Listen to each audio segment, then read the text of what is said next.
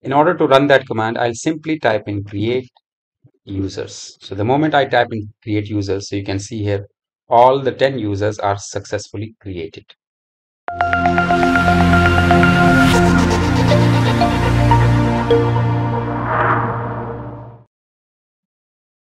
In this video, I'll show you how we can create multiple users in Windows PC on one single click.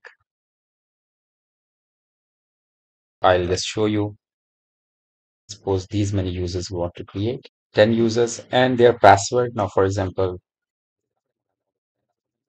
so in order to create the user in Windows, the command that we'll be using is net user, and then inverted comma will be there, and within inverted comma, the username will be there. So if I type in username, it will be, for example, Amjad is the username. So password is again, for example, 123. And then we have the / and then it is called add. So in case you want to add the user, so you will do like this. And if you want to delete the user, so you will type in the similar command, and here instead of add, you will type in delete. So these two commands are to create the user or delete the user. So here we will see how we can create this command using the formula.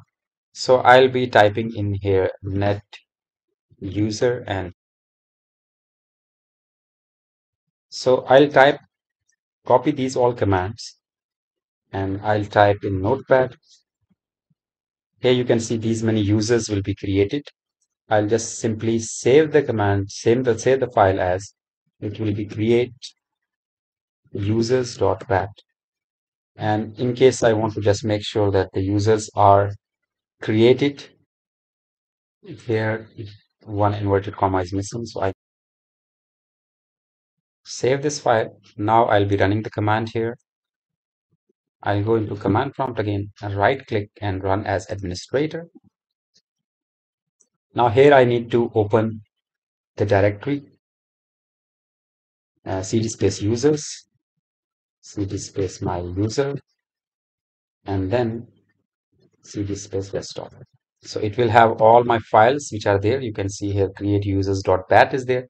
In order to run that command, I'll simply type in create users. So the moment I type in create users, so you can see here all the 10 users are successfully created. Now if I go back here again and I refresh this, if I see this here, other users, you can see these many users are created. If I want to delete the users, I'll simply go back again to the same file in the notepad, open, and I'll be opening the same bat file again. So here I'll replace add with delete. So I'll simply type in h, and instead of add, I will delete. So all the commands are now changed. So you can see delete, but I need to remove this section also, which is, now you can see here these many users will be deleted. So I'll simply again run the same command. So you can see here all the users, 10 users that we created are deleted now. So these users were existing there. So I'll just go back again here and look for other users. So you can see here all the other users are deleted. So this is the way you can create and delete the user from the list which is provided to you, in case the list is in the Excel format or the list comes from the database, to create the users in the system without going through various actions. So you can simply type in the command and just create the user. So hope you like this video. See you in next video. Take care and goodbye.